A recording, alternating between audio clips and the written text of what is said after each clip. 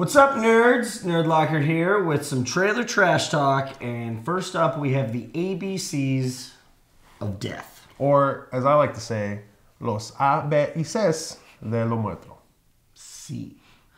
This looks pretty interesting. It's 26 shorts, each representing a letter of the alphabet. And wait, so we're watching Close? Just kidding. Back to Either way, 26 shorts, each representing a letter of the alphabet and someone dying in accordance to each letter. I think it looks interesting.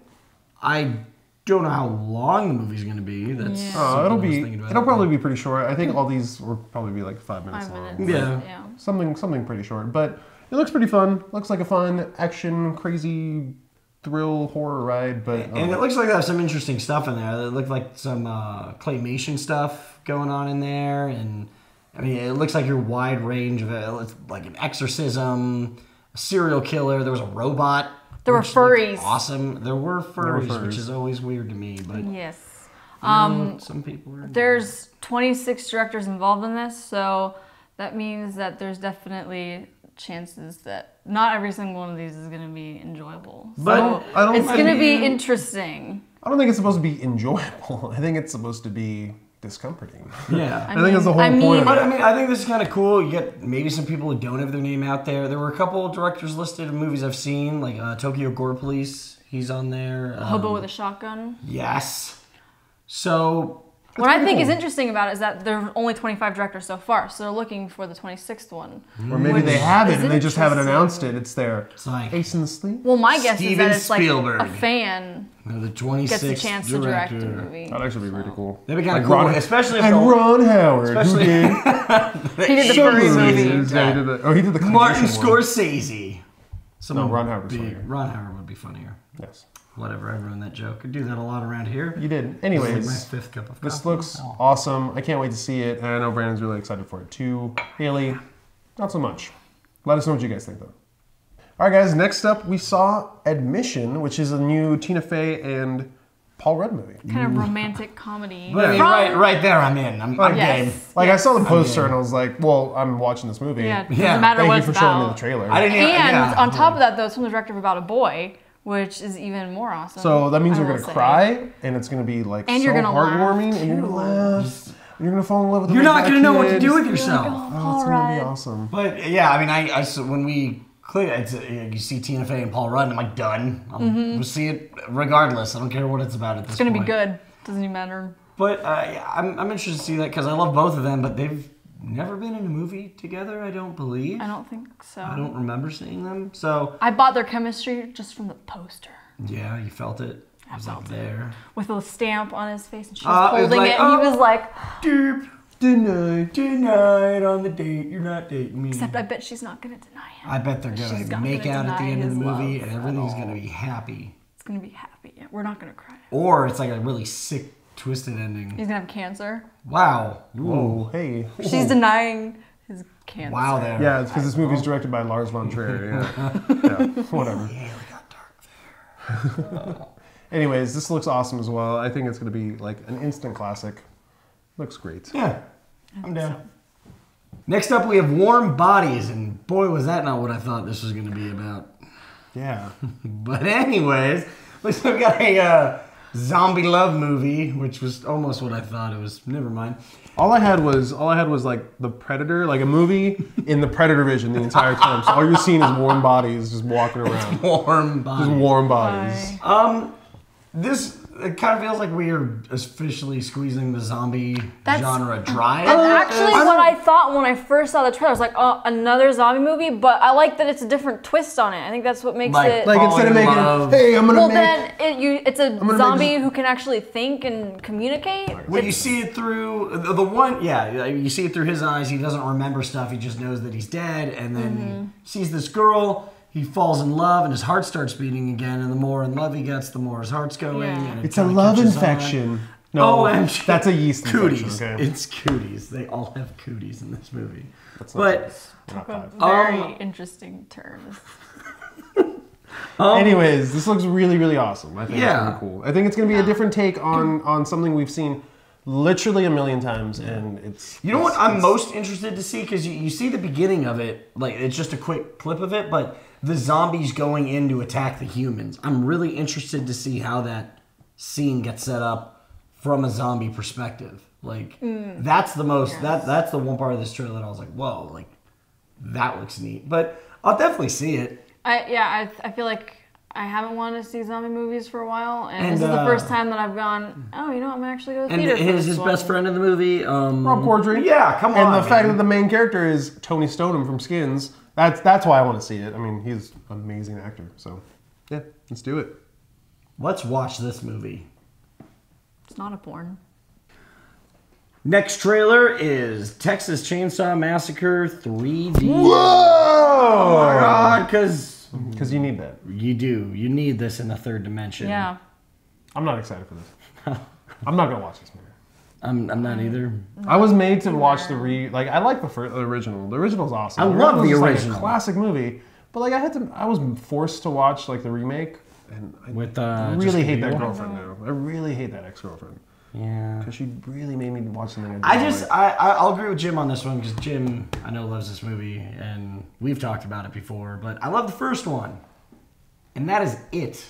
Like, the other ones I'll watch and I'll like, oh my god, like, okay, cool, like, someone's getting killed, like, but that's all I'll watch it for.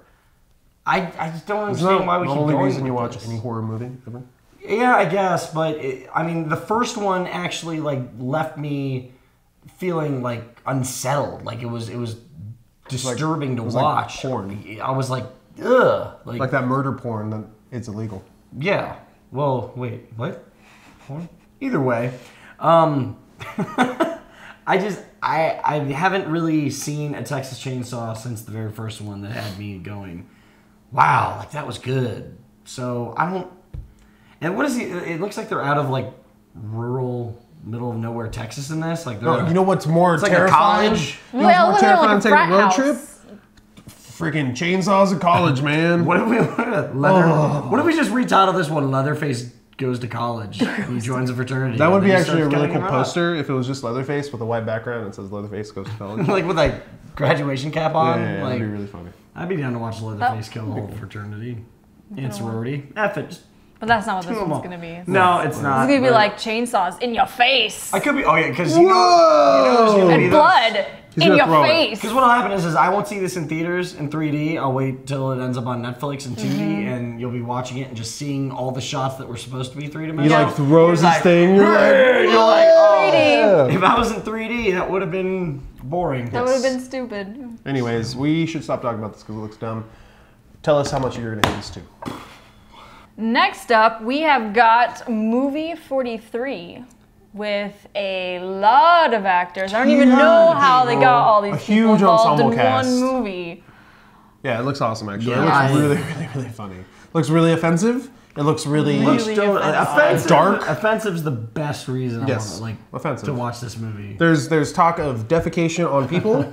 There's talk of genitals a lot. There's talk of race.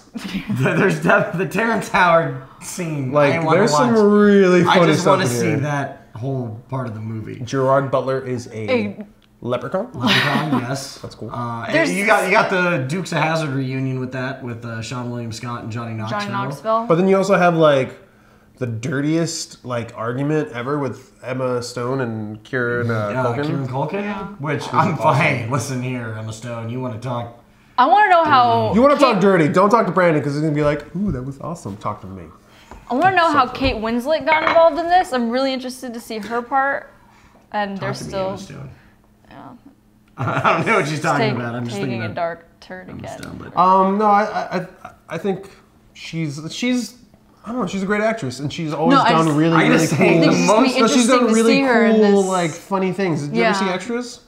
She's on Yes, Extras. Extras and is she's a great hilarious show. on Extras because she's like the I have biggest to bitch say in the world. the most That's awesome. offensive scene is the one Halle Berry's in, and I can't wait to see how that plays out. Yeah. That's I the hope most it gets offensive to worse. you? That's the Absolutely. most, but She it- blows That's out the the most blind offensive to kids' you. candles. Like Someone that just, asking someone to poop on them is not that offensive.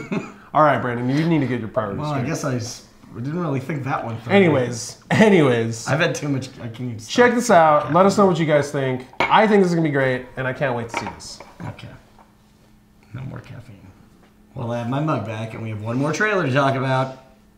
All superheroes must die. Yes, the trailer that we saw, it's called Versus, but it is not Versus. It's actually going to be called All Superheroes Must Die, and it pretty much that's the concept. It's like a comic book. It looks like straight up like a comic book. A supervillain that's trying to have his like one final stand, just to kind of piss off his main heroes.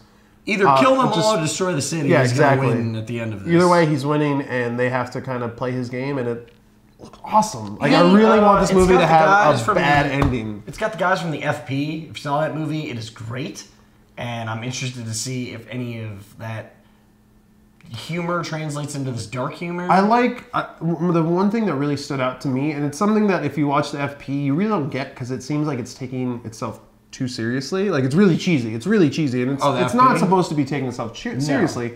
But this movie, it has that like overtone. Like, if I can finish a sentence, I can actually say the word. I had a lot of coffee. Yeah, so shut up. It just has that kind of. Brandon. Man, I don't need two people talking over me. It just has this great sense of low budgetness that makes it feel really real. Like it's someone just walking around with a DV camera, like filming these guys, and it just happens to be HD and awesome looking. And yeah, I don't know. It does feel a lot of the shots did feel like that. Like that was what I didn't like about it. But well, then that's the film snob in me. It kind of like reminded me of the way Chronicle looked, and the way it's like Chronicle's a someone like telling the story like from the first person perspective. I mean, it's third person, but like right there, you see the story as it's unfolding. This is how that looks, and it looks really gritty and dark, and I love it. Yeah, generally, it's a good idea. Didn't like it in this one. Well, I don't know. Well, guess what? It's probably going to be the best movie, and she hasn't made a movie like that. What did sell me was, I can't remember his name, Dexter's dad. Ajax from the Warriors. Definitely made me actually interested in going to see it, because he is incredible. And he looks like a. I buy him as a bad guy. You have an old man crush on him, don't you? You got an old man crush. You're getting a little older man excited right now. Look at her little smile. Haley's into you, look at her. Older guys. So. She likes Ajax. Watch out for this one. Haley and Ajax sitting in a tree. Kissing. Let us know what you think of this movie. Well, that is all the trailer trash talk we have for you. Until next week, check us out on Twitter, Facebook, YouTube, and nerdlocker.com for all your nerdy news. My name is Brandon. I'm Haley. And I'm Cubby. And we will see you soon for more trailer trash talk. You sounded really happy. And I can't drink any more coffee when we do this because...